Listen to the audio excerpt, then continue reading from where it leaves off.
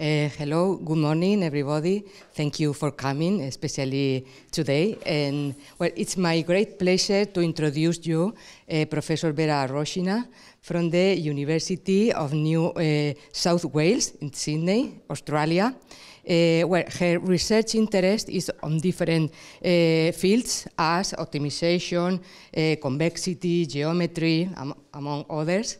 And she has got a lot of papers, more than 40 papers, 46 in your web page, to be accurate, and very prestigious journals as Mathematical Programming, Science Journal of Optimization, and among others. And well, I would like to point out the fact that she has moved a lot around the world. After graduating in St. Petersburg, she made her thesis in Hong Kong, and then she got a position, a postdoctoral position in Portugal, and after that she moved to Australia, and she is now there until so far, until now. In Chile also, I didn't know.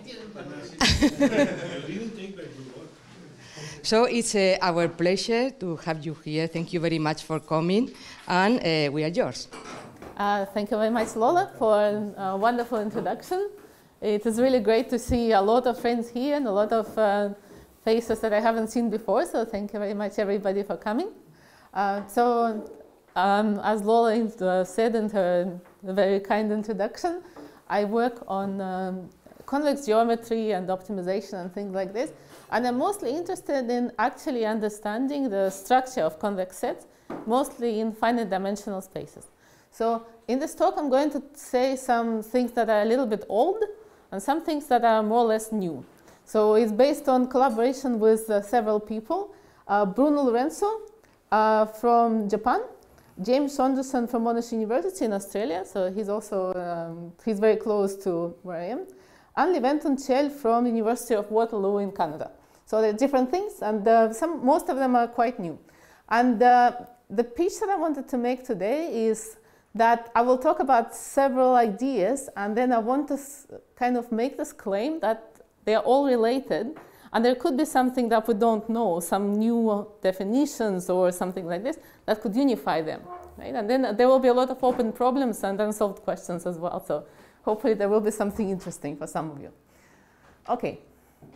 And this is a very basic introduction, so of course for some people here, you may just fall asleep straight away, but hopefully you'll wake up later when I talk about more involved things. So I'm interested in looking at the structure of convex cones. And it's exactly the same, it's more or less the same as looking at the structure of convex sets, but convex cones are important for several reasons, right? So first of all, we have conic programming problems. So pretty much any convex optimization problem, or let's say any convex optimization problem, can be converted into this form where you have linear objective function.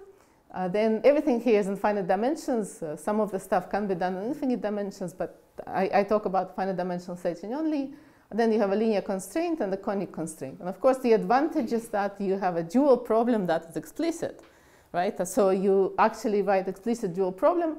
And when you have very good structure of your cone, you usually know a lot about the dual cone, so you can solve those problems using primal dual methods or a lot of optimization techniques. And we have some standard cones like linear programming. We have the non-negative orthant. For semi-definite programming, we optimize over the cone of positive semi-definite matrices. There's a hyperbolic programming, which I like in particular because it generalizes semi-definite programming, and that there's very beautiful open problems there related to hyperbolic programming, right? The generalized Lax conjecture, and just it's a very beautiful formulation of conic programming problems. And of course, there's a lot of other different conic problems, conic programming problems, right, in modern optimization. Another take on cones, why convex cones are interesting, is because in a different kind of take on optimization problem, global optimization problems, sometimes you look at a global optimization problem, and what you want to do is a polynomial optimization problem. You want to certify that a polynomial is non-negative, right? So we could think about representing a polynomial as sums of squares of other polynomials to prove non-negativity, right? It's a standard approach in global optimization. So, and this cone of squares of polynomials, this SOS cone, is a convex cone, right? So it's a cone, but it lives in the space of polynomials. There's other types of cones like SONC, it's circuit polynomials, and so on. So there's a lot of ways in which cones are important. And also, if you work on general convex sets, you can always take your convex set and lift it, create a cone, and then you get kind of compact objects, which is more convenient to deal with. Okay, so I'm interested in the structure of convex cones. So that's my motivation. And I'm going to start with something that most people in convex analysis know very well. And then hopefully I will make it to the point at which maybe some people wouldn't know those things and they would be new. So let's start with faces, right? So we take a convex set. So everybody here is from optimization and operations research, right? So everybody knows what a convex set is and things like this, right? So, right, so just a quick reminder that we have a definition of a face, right? So faces are the only structural elements of convex sets we have. We have no other things, right, in a convex set to deal with the structure of the convex set, only faces. And so we say that a face, so a convex subset of a convex set is a face if I pick, right, so if I have something like this, for example, right, so if I pick a point on my face, so say I want to show that this is a face of my set C. If I pick a point on the face and then I pick any element in my set C such that this point X is on a line segment, in the interior of a line segment connecting 2 points in C, then this whole line segment should be inside my face, right? So it's a very natural definition that really identifies those structural elements of the set. Okay. Now, the first thing that happens, the bad thing that happens with the structure. So, of course, I want to study the structure of a convex set or a convex cone. I want to see how to describe that something is going wrong, right? Something is bad about the structure. So, a very basic thing that can go wrong with the structure is that you can have a face that is not exposed, right? So, what it means is that if you have a polyhedral set, you actually would have a different definition of a face. Right, if my set is polyhedral, then I define a face as something that can be cut off this set with a supporting hyperplane. Right, so I can always, every face I can cut off with a hyperplane that has the set on one side of this hyperplane. So for polyhedral sets, you don't need this definition. But what happens for general convex sets is that you can have an unexposed face.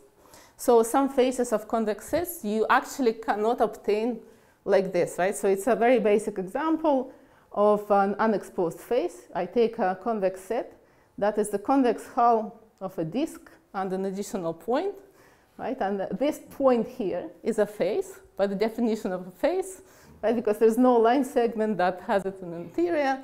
And then, of course, there's only one supporting line to this set that goes through this point, and it cuts off more than I want. And the same for this cone, right? So it has an unexposed face. So very common cones that we use in optimization, no-negative orthant, which is polyhedral, cone of positive semi-definite matrices, they're facially exposed. Hyperbolicity cones that are more general than both are also facially exposed. It's a famous result by Jim Renegar. He proved that hyperbolicity cones are facially exposed. There's kind of non-trivial mathematics behind it. Okay, that's property number one. You see I have numbers, so there will be a lot of numbers. So that's the first basic property. And maybe I will write it here on the board so we can keep track. Facial exposure. So that is very classic. It's in the book of Rockefeller. In the book of Rockefeller, the example of a non-exposed set, if you probably, most of you will remember, it's you take like a donut and then you take the convex hull, right? And then you have unexposed faces kind of on the top of this donut. Okay, but this is simpler than Rockefeller's example. Okay, so now, one thing about facial exposure is that if you cut your cone, you get a facially exposed set. So,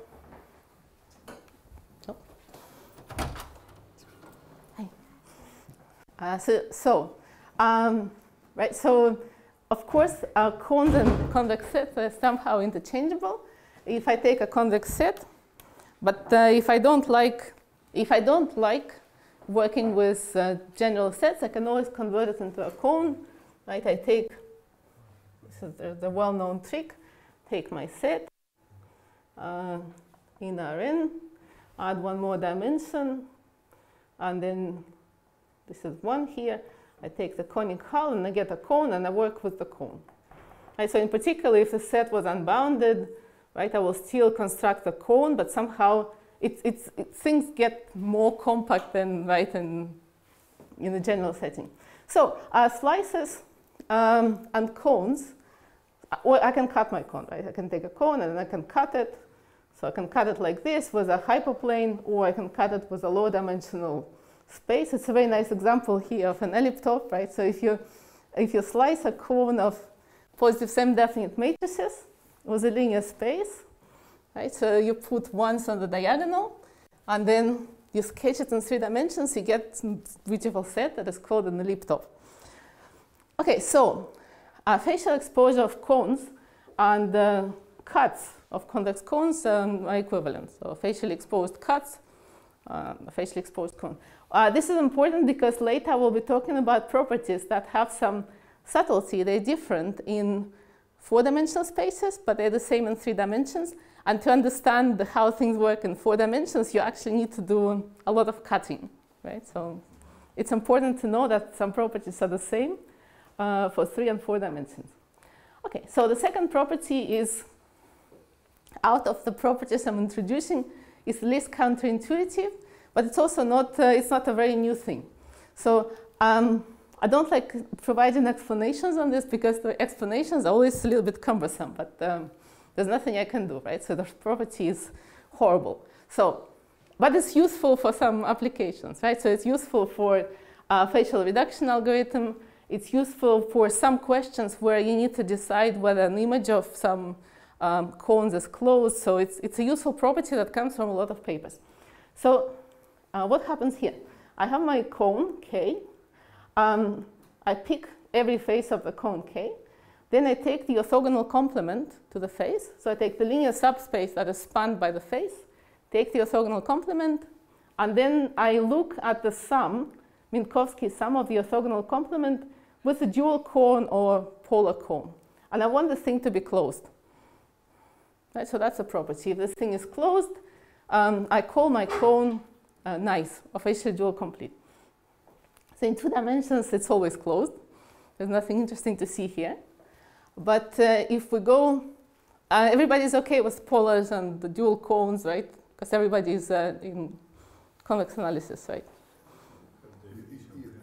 Sorry? The definition is there. You put the definition there. OK, but then, you know, when you see it for the first time, it's difficult to somehow, it's difficult, I think, to follow, right? So, and this is an example of something that is not closed. In fact, it's the same example as I had before. So it's the same example as this one, right? So I have this convex set with an unexposed face and this cone. So it's the same example. I have this cone. It's an ice cream cone with an additional ray. So now how to see that this is not nice? It's a difficult property to check, right? So what I do, I look at the face. So I take this 2-dimensional face here. I take the orthogonal complement to this face. Right? And then I take the polar cone minus dual cone. I have polars on pictures because they are easier to draw, right? So, and then I want to add this polar cone to this linear subspace. So what I do when I calculate Minkowski sums, right? Whenever I calculate a Minkowski sum, I have a cone, I have some line. What I do geometrically, I take this cone and I drag it up and down, right, along this line. So then what will happen when I drag it up, right? So I look at what happens around this point. Kind of this cut or section of the cone will get bigger and bigger and bigger. So if you think about this picture that way, what will happen here when I push it up is that sort of from this side, things will be closed. It will be kind of this half plane maybe. And on this side, I'm going to feel somehow some kind of a tangent cone, or half of the tangent cone here. in the interior, but the boundary is never going to be there. So the sum is not going to be closed. So it's difficult to see on the picture, and also this property is difficult to check and difficult to characterize, because you have to check that something is closed, and it's difficult. So there was a lot of work and conversation about how to characterize this property. We have some characterizations, and so it's very old news, right? Because I wanted to give a big picture, so this is a very old result. There is some kind of properties, right? So for example, we know that if the cone is nice, then it's facially exposed. So I can say that there's an arrow here. That was proven by Pataki in 2013. We know that the other way around it doesn't work. So we have only in 3D. Those things are the same. And this is an example of a cone that is facially exposed but not nice. So it's a cut, three-dimensional cut of a four-dimensional cone that is facially exposed but not nice. Some of you have probably seen it somewhere because it's not a new result. And there's some other properties. So for example, if K is facially exposed, that's Pataki's result. And for all faces of K, all properly minimal faces of the dual cones of the faces are exposed, and K is nice. But it's not a very nice, not a very easy property to check. So we have this. Now let's continue to, any questions or comments? Okay. Okay. So the next property, yes, let me also write the definitions quickly here. So here I have, well, facial exposure is clear, and this is F per plus K star is closed. So next property that tells us something about how good is the structure of the set or a cone is amenability. And amenability was introduced by Bruno Lorenzo, by my collaborator, very recently. And somehow got very excited about this property because I thought that will explain a lot of things about convex cones. But it didn't, it just made things more complicated. So it's a new, difficult thing to study. So this property looks like this. I would say that a face of a closed convex set is amenable. And just for understanding, forget about the bounded set B. Right? There exists a constant such that the distance from X to the face is bounded linearly by the distance from X to the set C. But you only want to take X from the affine hull of the face. So, for example, if I take some weird set like this, I take maybe a set, convex set, that has a face like this, but maybe the set itself is like maybe like a cylinder or something like this, piece of a cylinder, maybe something here. Right, so I want to check if this face is amenable. Then I will take the affine span of this face, and then I will be looking only at the points from the affine span of the face, and then I will be comparing the distance to the face with the distance to the cone. Right, so it's not a problem, right, that here, if I take some hyperplane here, that I kind of don't have an error bound or something like this here. I only care about points in the affine span of the face. So, and Bruno introduced it to prove some error bound results for some convex cones. So I'm not that interested in error bounds. I'm interested in geometry. So I think geometrically it's a nice property. Okay, so we can define amenability for convex sets and convex cones. And also, if we take cuts or lifts, then amenability is preserved. And actually, it's not as trivial as facial exposure. So for facial exposure, it's really easy to see that things are the same. And there's some properties of amenable sets and cones. Okay. So let me, yes, so let me first relate to other properties, and then I will talk a little bit about hyperbolicity cones. So now I put amenable here. And so amenable things are like this. So we have for the distance from X to the face is bounded by the distance from X to the set for every X in the affine hull of F. And what we have shown, Bruno Lorenzo showed that amenable cones are nice. We have shown that nice cones are amenable only in 3D. So it's a completely different property to that other property of niceness, which was very weird because things looked very similar. So we thought, no, they should be the same, but they're not the same. And this is an example that shows that things don't work in 4-dimensional case. So what happens here?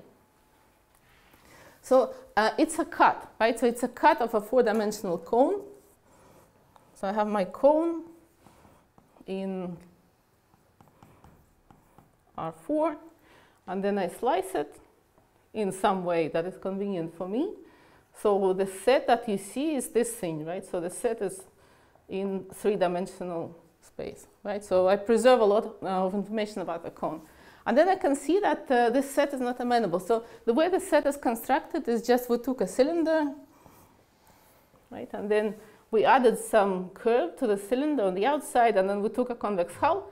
So we just needed to be careful with how this curve approaches the top, right? So because we want, then when we check amenability, it doesn't work because there's a problem with distances here where the curve approaches the set. So it's not amenable. But then I will have shown that it's nice because for niceness, I want this property to hold.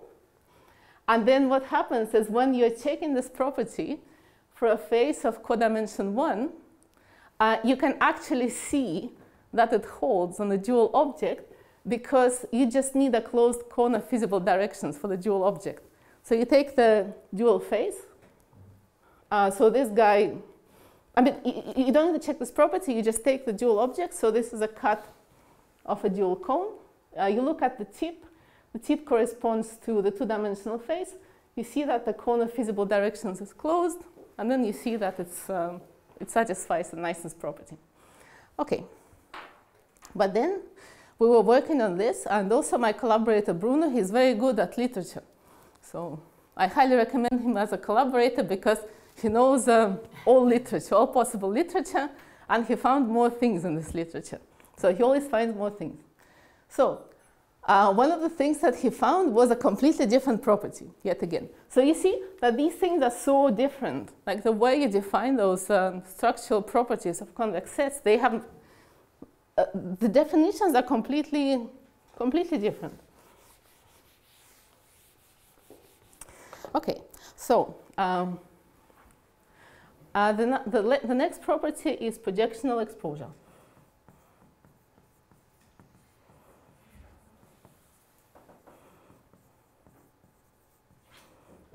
Okay, so we say that a cone is projectionally exposed if we can map the whole cone onto each one of the faces using a linear mapping. And we want a linear mapping that is a projection, but not necessarily an orthogonal projection. So, for example, every polyhedral cone is projectionally exposed. Some other nice, not nice cones, but some other well-known cones are projectionally exposed. And it's a very old property. I don't remember now where it was introduced, but I mean, already there's a result from 1988 relating facial exposure and projectional exposure. So it's a very well-known, not very well-known, but a very old property. And it appears that this property is stronger than amenability. So it was proved by Bruno Lorenzo that the projectionally exposed leads to amenable.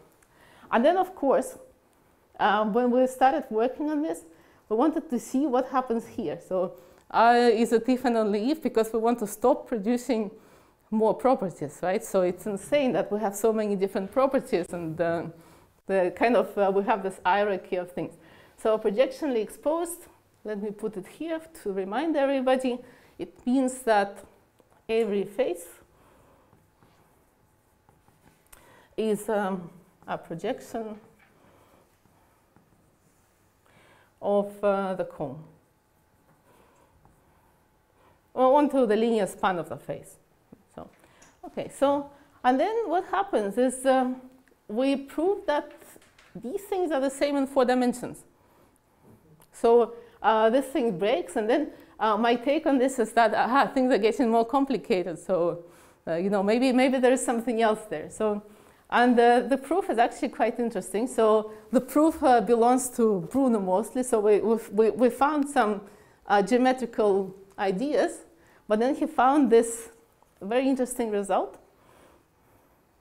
that the conjugate face of a projectionally exposed face of codimension 1 is not a limit point of extreme rays. So what happens is, if you want to show that a face is projectionally exposed, right, that it's not projectionally exposed, then you just show that it's a limit point of extreme rays. And the way it happens, on this picture, for example, I can immediately see that the stop face is not projectionally exposed because I take this conjugate or dual face, and then it is a limit point of extreme points, which correspond to extreme rays on the cone. Right? So I know that this set cannot be projectionally exposed because this face is not projectionally exposed. So I cannot construct this mapping. And so what we proved is a little bit more than just saying that things are like this in 4 dimensions. So what we have shown is that, first of all, some faces are easy. So if you think about the 4-dimensional cone, how do we prove this? So faces of dimension 1 and 2, it's easy to show that if they're amenable, then they're projectionally exposed. Faces of dimension 4, it's triviality, it's a cone. But then if we take faces of codimension 1, then we can also show, using this criterion, that an amenable face of codimension 1 is projectionally exposed.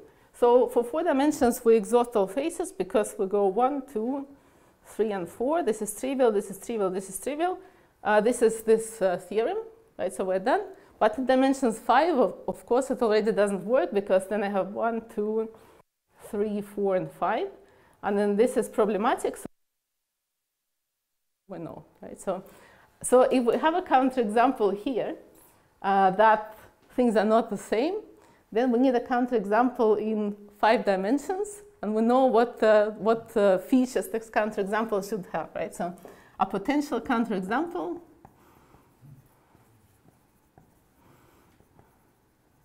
it should be in 5D. Should be in 5D. And also we know that the face that should break this relation should be a 3-dimensional face. And the 3-dimensional face should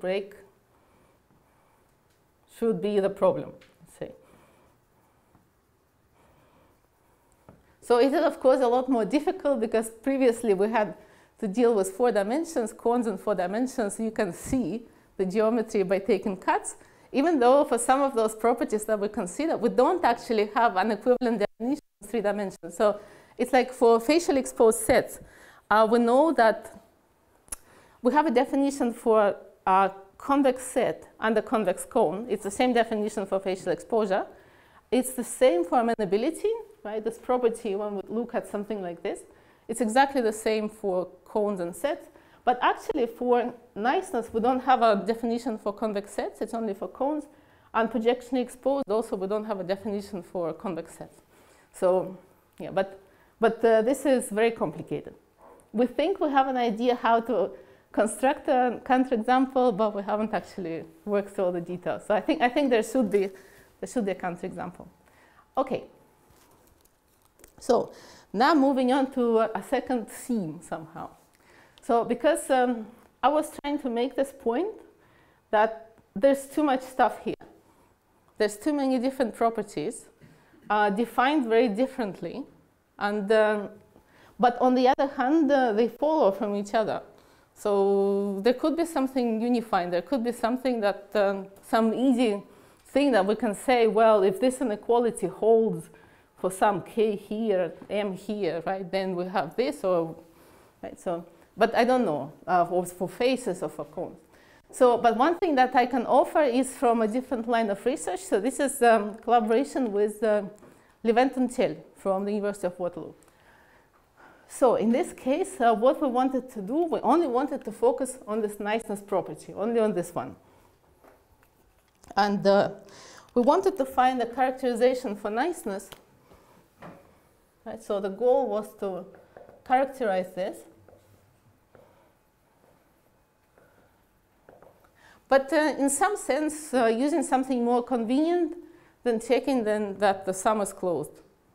So maybe what we found was less convenient than this, but that was the goal, right? To kind of try to find another way to approach this. Maybe find a primal way to approach it, because at least find something that wouldn't require us to construct a dual cone, right? Some primal characterization of this nicest property. So we define this property, tangential exposure. So what we do, we take the tangent cone to the set. So it's just a definition of a tangent cone. Right? You can take the cone of feasible directions for a convex set and take the closure. Right? So it's a standard thing in convex analysis. And then what we want for this tangential exposure property, we want the intersection of the tangent cone to our entire big cone K with the linear span of the face to coincide with the tangent cone to the face for all faces. And let me show you how it breaks. Oh wait, I had to, so how this breaks. So this is an example on which this property breaks, for example. There's probably easy examples than this. Right, so again, I can work on slices. I don't have to work on four-dimensional cones or high-dimensional cones. So if I construct a tangent to the set, so the set, it's built from two pieces of curves that somehow live on those faces, right, of those two cubes. I hope that it makes sense, right, this geometric picture. So if I construct the tangent cone to the set at this point, I'm actually going to get a kind of a half space, right, at this point. Not a half space, but let's say this half space will be inside the tangent cone, right, the way those things work here, right? You see this curve is tangential here, this curve is tangential here. So, but if I take this face and I construct a tangent to this face at this point, then I'm only going to get kind of a quarter of a plane, so to say. Right? So now if I intersect the tangent to the set with the affine hull or affine span of my face, then I'm not going to get the tangent to the face. So that is how this property is broken. So it's just to demonstrate the property.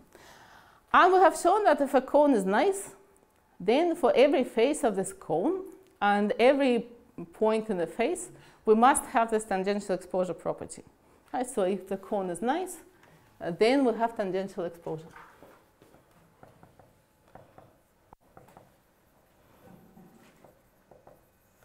Okay, so that is useless, right? Because if you want to check niceness, okay, you can check that this is broken and maybe it's not nice, but we want to also check the other way around.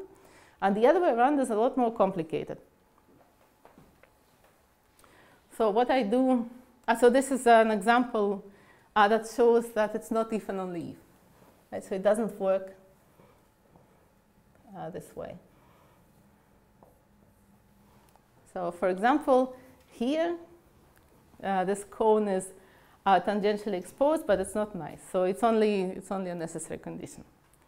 And then another thing that I was very excited about when I learned about this amenable property, it was a very nice paper by Bruno Lorenzo. That is how I started collaborating with him, because I thought that this property was exactly the same as this one, my property, but it wasn't. So it's a completely different thing. Okay, so now what we can do, we can define lexicographic tangent cones.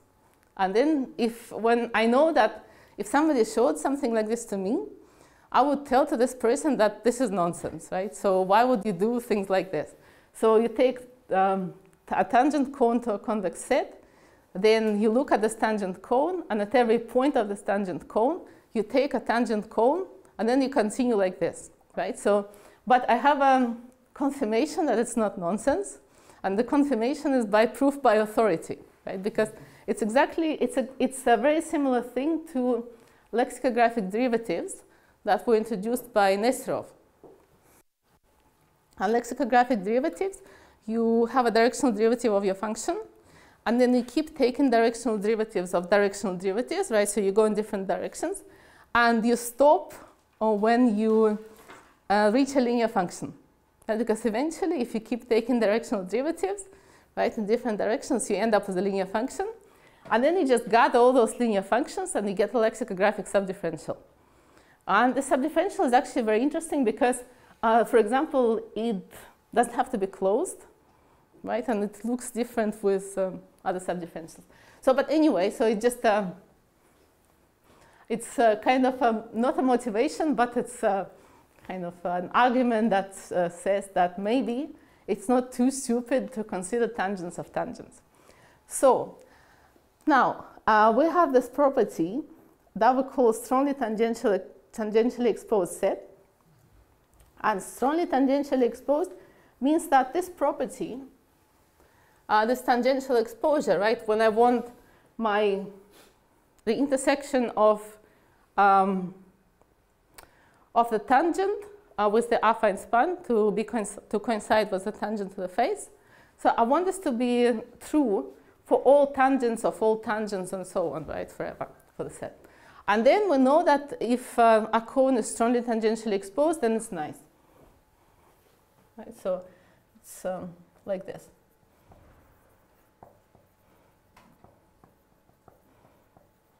Right, so strongly tangentially exposed means that right, so this property holds for all tangents of tangents.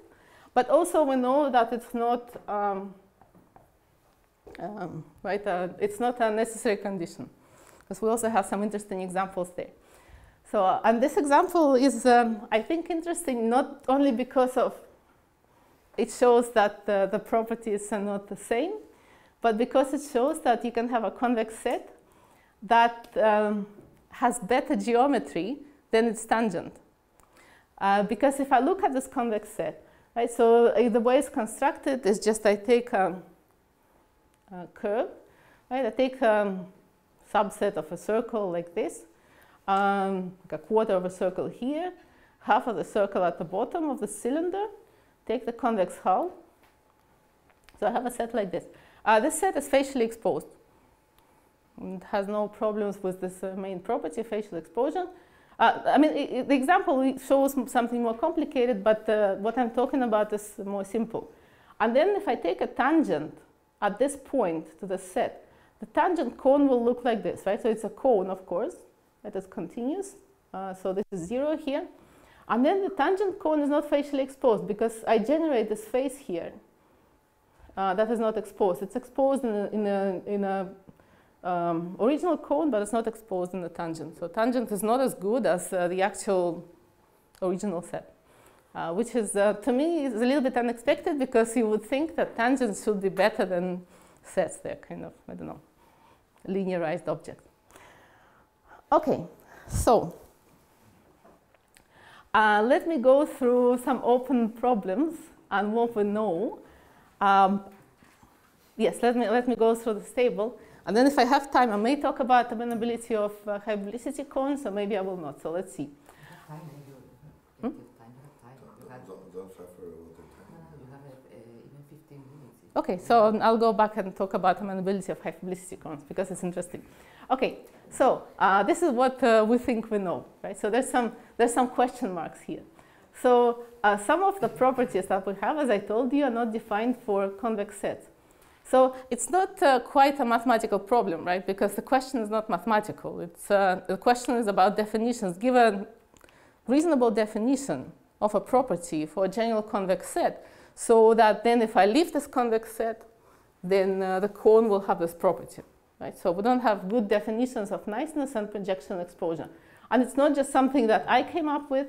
A lot of people discuss this, including Gabor Pataki, and we don't actually, nobody has an idea how to find a good way to define it. So it's probably not a very difficult question, but you need some good ideas here. Now, this is a very interesting question. So all of those properties, well, 3 of those properties, facial exposure, niceness, and amenability, is closed under finite intersections. Right? So if I take intersections of facially exposed sets, they're facially exposed, intersections of nice and nice, intersections of amenable are amenable, but we have no idea of projectionally exposed, right? So if I have 2 cones and I have this property that I can project on the whole cone onto every face, if I intersect those cones, I don't know. And the problem with proving this is like this one. Right? So because I know that in 4 dimensions, projection exposed cones are amenable, then I wouldn't be able to find the counterexample in 4 dimensions. Right? Because if I have 2 projection exposed cones in 4 dimensions, they are amenable, so their intersection is projection exposed. Right? So the only counterexample I can find potentially is in 5 dimensions. There are some other results. So one result that I wanted to talk about is whether high probability cones are amenable. So I'll go back to that slide in a moment.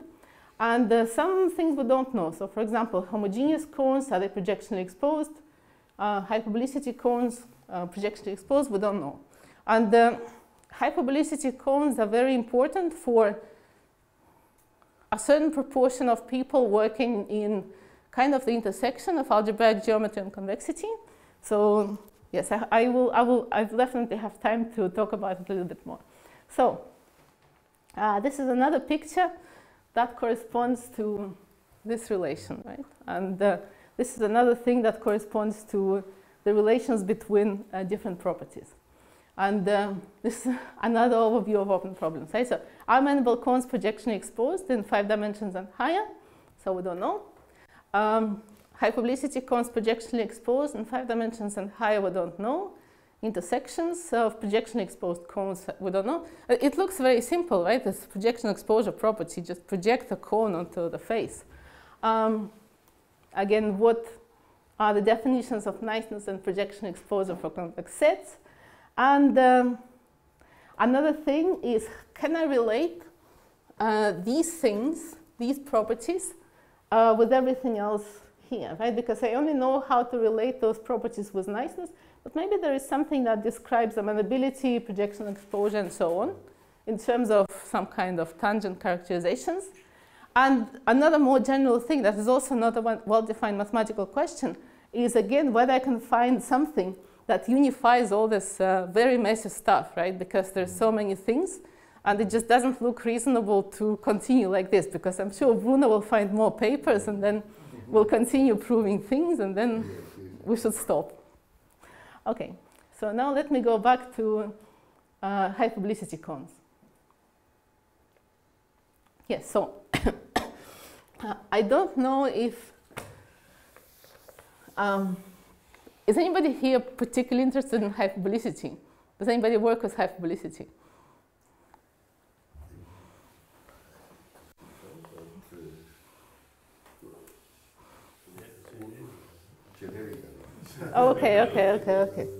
Okay. So personally, I find them. I find the problems related to high probability cones pretty cool, right, and pretty fascinating. So high probability cones generalize semi-definite programming, for instance, with a caveat. Has it to do with the hyperbolic geometry? No. It's a completely. It's misleading, right? Because it's high probability cones. Yeah, it's very misleading. So let me try to reproduce the definition. So they're defined algebraically. They come from polynomials, right? So I have a polynomial. It's polynomial of degree d, some fixed degree. It has to be homogeneous and homogeneous. Okay, so and then I have another property, and I think I will first draw a picture and then explain the property.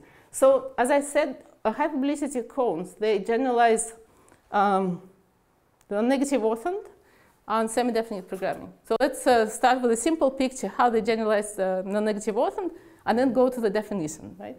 So if I take my non-negative orthant, say in 2 dimensions, x, y, it lives in a complement of the variety of this polynomial, right? So xy equals 0. So the variety of this polynomial is xy such that xy equals 0. So of course, either x is 0 or y is 0, right? So another thing about this polynomial is that if I pick a point here, some direction e here, And then I take anything else, x, y, somewhere else, and then I look at the restriction of this polynomial to this line. So I'll take p of x, y plus t, say, ex, ey. I should probably write a minus here. Yeah, let me write minus here. Minus here. So what I'm going to have is x minus tex, or y minus tey. So it's a triviality, but I will go into the definition of hyperbolic polynomials, and then it will not be a triviality anymore. So what happens here is that this polynomial has only real roots, and I can even simplify things. I take this e equals 1, 1. So let me put 1 here. Right, so this polynomial has only real roots. And also, the roots are non-negative, or the roots are positive, if and only if I'm in the non-negative orthont. Right, so roots are real and positive for points inside right, this thing. So, but I can do it more generally. I just define a polynomial. So I go back to this general setting. I take a homogeneous polynomial, so it has all terms of the same degree d. So the variety of this polynomial is a cone. And then what I do, I say, OK, I want this p of x minus t to have real roots only. There's some also technical assumption. P of e should be positive, real roots only. And then what I also want, I want to define something like this non-negative orthon. So some lambda plus of p, that's a hyperbolicity cone such x that roots of L plus plus of p of x minus te are positive. It's a very algebraic thing, right? You would look at this and you say, what does it have to do with convex analysis or convex geometry, right? Something purely algebraic. But these cones are always convex.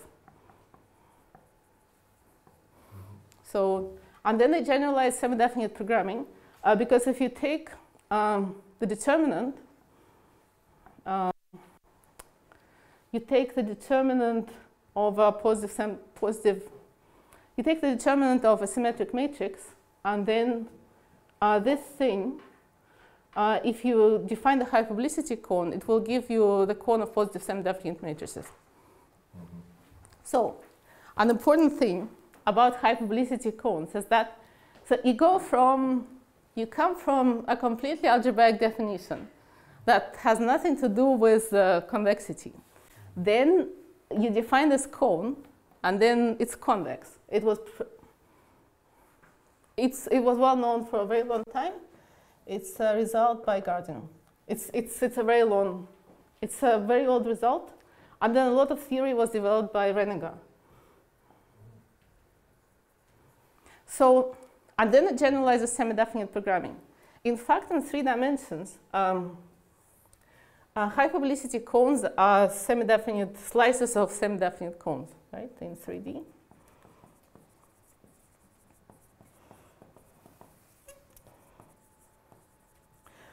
It's a little bit stronger than this, but let's put it this way: slices of semi-definite cones. So it's this particular result. It was called Lax conjecture. It was proved maybe, I don't remember, maybe 15 years ago, something like this. And there's a lot of things that I shouldn't be telling everything in my talk, right? So, but now it's not known in higher dimensions. Unknown for dimensions higher than 3, right? For higher dimensions. So we know that semi-definite programming, all spectrahedra, all feasible regions of semi-definite programs, they are hyperbolic, right? So they can be represented in some sense using hyperbolic polynomials, but we don't know if every hyperbolicity cone can also be represented as SDP. And it's a major open problem called generalized Lagrange conjecture.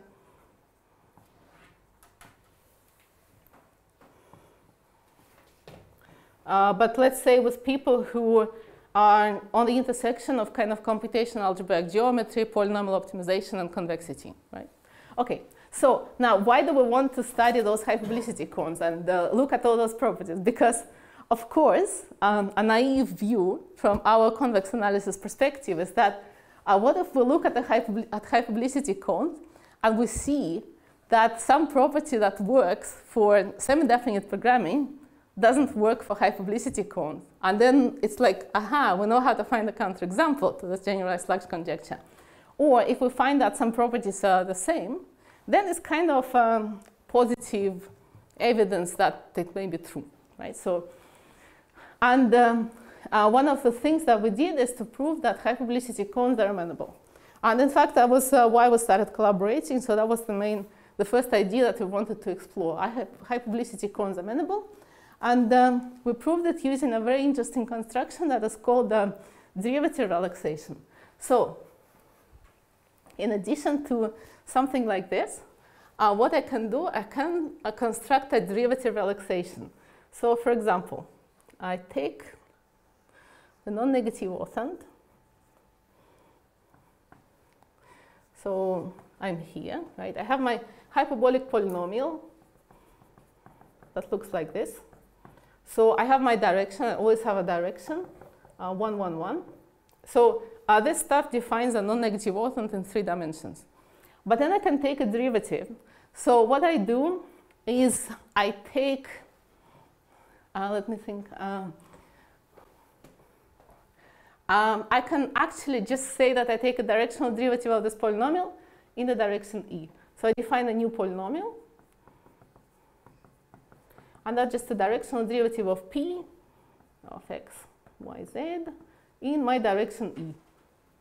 That's it. And what happens with this is it defines a relaxation to this cone. So if I take a directional derivative in direction E of this thing, I think what I get is something like this. xy plus yz plus xz. Right? And then this is a hyperbolic polynomial in the same direction. And it defines a very nice relaxation to the original cone. So it's like an ice cream cone that is touching, right, my non-negative orthant at those points, or at those rays, where the polynomial has high multiplicity of roots.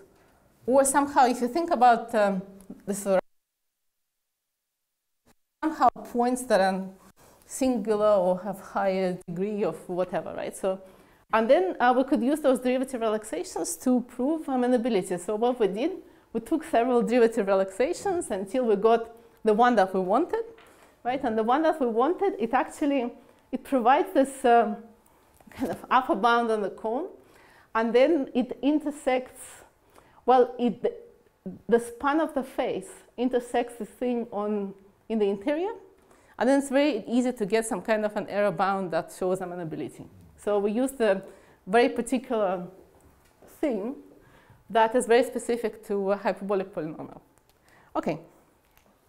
So, okay, it is 1:30 exactly. I think I should stop here. Thank you very much for your attention.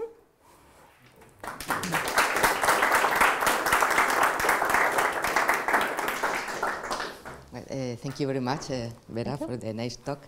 Is there any question or comment?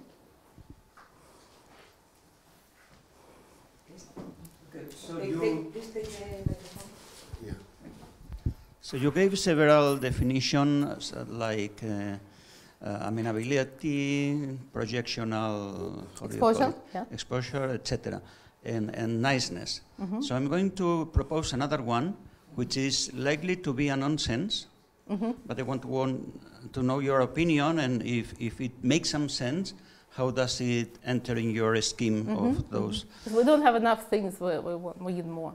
Yeah, yes. I will just propose one more. Mm-hmm. Okay, so it's a modification of the definition of niceness. Mm-hmm. Instead of asking for the closure of F orthogonal plus K polar. What if you ask for the closeness of F polar plus K polar? Would it make any sense? No, it's a good question. Probably. But it would be more general or less general, or would it have any interest? I'm not sure. Good. Yeah, but it's a very good question. So Okay. I don't have an answer, but it's a really good question. Okay. Yeah. Okay. Thank you. Mhm.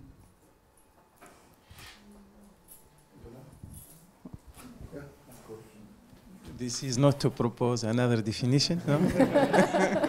Thank you very much. Very nice talk. Thank you. Just I would like to ask you if can we speak about if we don't have a nice cone, if is there a way to make it nice? I mean, the way would be to make it smaller, or Okay, what? again, it's a fantastic question. Yeah.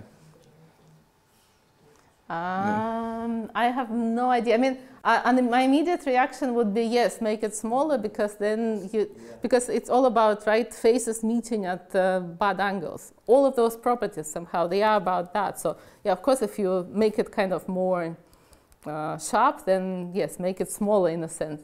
But it's a very good question to think about deeply, right? So yes, my first reaction would be yes, let's make this smaller, and then. But yeah, I don't know. And my second question, is there a possibility to have an analytic definition? I mean, not dealing with cones, but with sublinear function? Or is it possible to think of parallel definition for function? I think that would be very interesting. Really? Yeah. I think that's a very, very interesting problem. Yeah. Thank you. Already with Juan Enrique, we were talking about things like thinking about maximum monotone operators and things like this. How can you take those things, those definitions, those ideas, and translate them to convex functions and things like this? But of course, the obvious thing would be to just take an epigraph and yes, but yeah, that could be something interesting. Okay, my question has to see with the amenability property. There was a set B in the definition that you said when the set, okay. And after that you see if C is a cone, the neighborhood B can be dropped. By, why you call a neighborhood? Well, it just... it's just because this set should contain 0. Or I don't know why you call... Okay, a good question.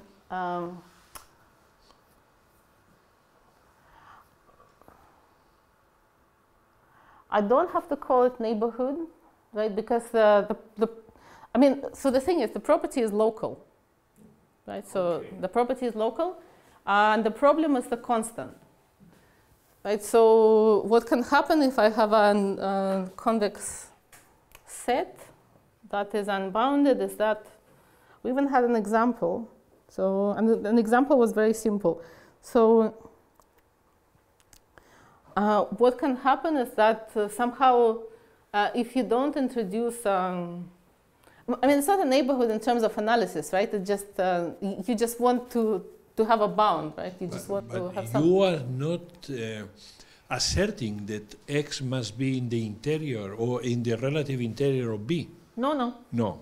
It's Just B contains X, but can be in the boundary. Yes, because the only thing that we want to avoid here is to have an unbounded convex set, like this, And then we want to avoid the situation in which this K is small here, but it goes to infinity when we go to infinity here. So that's the only thing that happens. And if we work with cones, this doesn't happen because it's in a sense compact, So.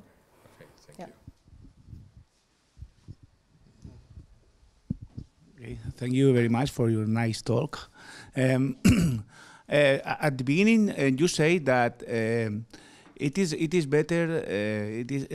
There are advantages of working with cones instead of convex sets, and there is a there is an advantage of working with nice cones instead of cones? Do you know any advantage of yes, so again, I'm not an expert on this because I'm interested in studying the properties rather than going into how other people used it, right? But then there's a lot of, there's first of all for reference, like this paper has a lot of applications of nice cones, but the things that I'm aware of are two things. So first of all, there's a facial reduction algorithm.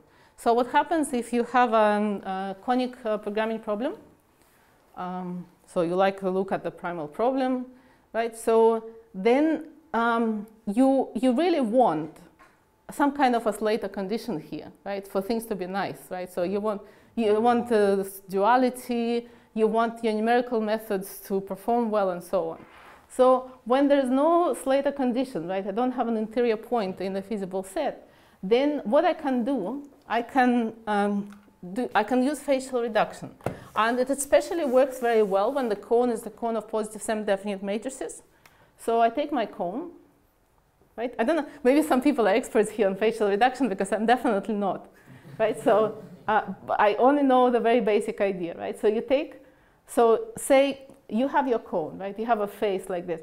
And your linear subspace intersects the cone along this face, right? So it's touching the boundary, and you can somehow say, well, right, I don't have an interior intersection here, but I have an interior intersection with the face.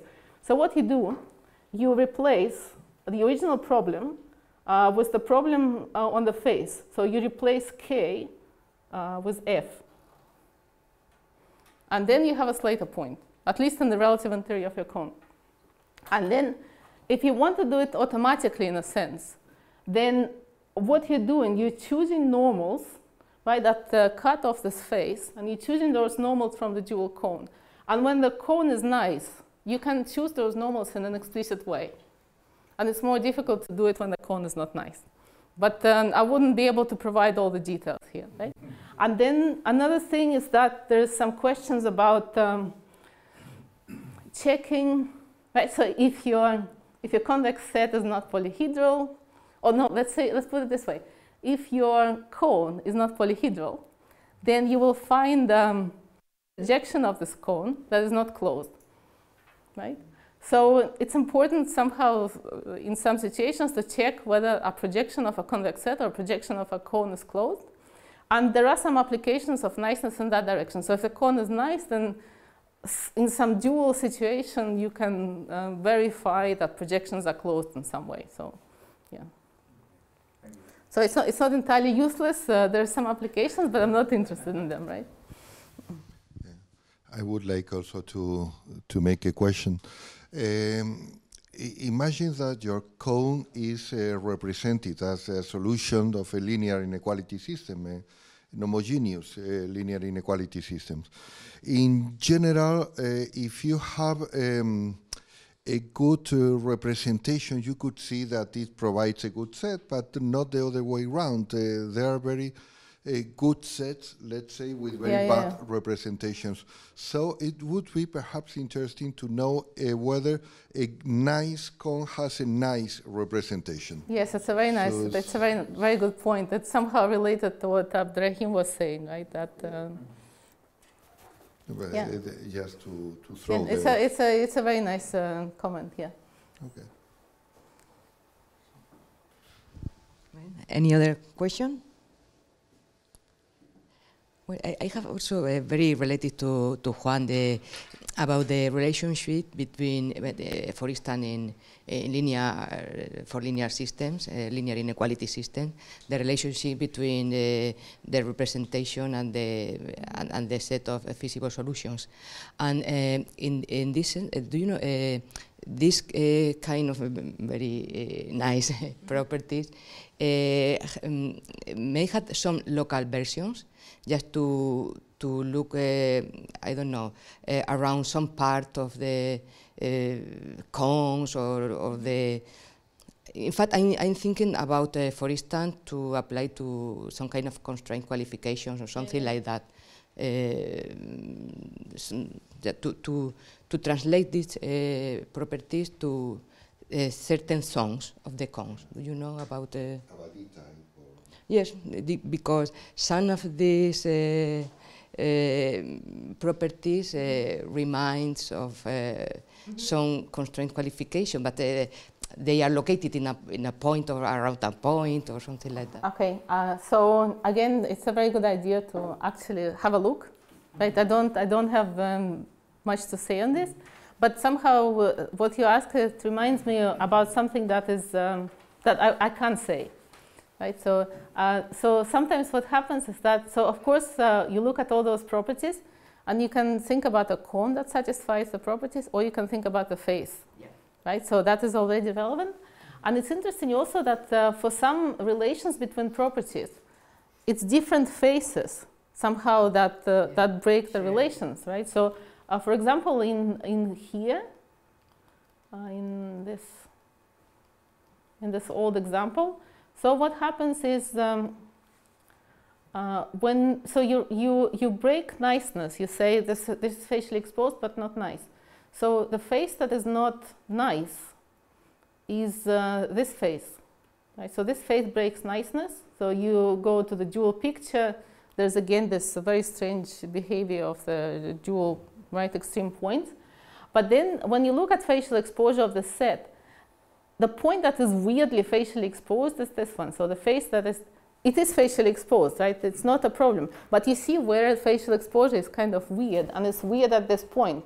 So it has nothing to do with this face. His face is very well exposed, and so it's also this kind of thing, right? So if you stop thinking about the whole cone and then you want to work with faces, then and you look at, oh, which faces satisfy those properties, things get even more complicated, because sometimes it's different faces that you should look at to check that things work. Yeah, but okay, any other question? Well, thank you very much, Vera. It has been a pleasure. Perhaps I would like also to point out that even Vera is here, but tomorrow in Christmas Eve, she will be flying to Australia. So this is another point to thank you to be here. Well, I'm also very grateful to you for accommodating me in this very last week before Christmas. It was really nice to have an invitation to come and visit you. I had a really great time, discussed a lot of mathematics. And it is my first trip to outside of Australia. So I haven't traveled yet, so you know, post-pandemic, yes. Yes, so yes. So thank you very much, everybody, for coming and for your very nice questions.